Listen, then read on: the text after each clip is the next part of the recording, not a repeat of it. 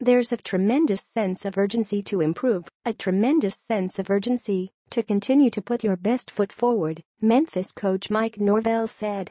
"Because this football team, all we've accomplished is put ourselves in a position that every game truly matters." TV, 8 p.m. Eastern Time, CBS Sports Network. Line, Memphis -10.5. The Tigers have won 3 straight contests while totaling 142 points, but have given up 96 in the same span as they prepare to take on Tulane's triple option offense that has produced at least 190 yards rushing in all 7 games this year. The Green Wave have dropped 2 straight games, but gave number 14 South Florida a scare in a 34-28 loss last weekend and boast one of the best running backs in the league in senior Dontrell Hilliard.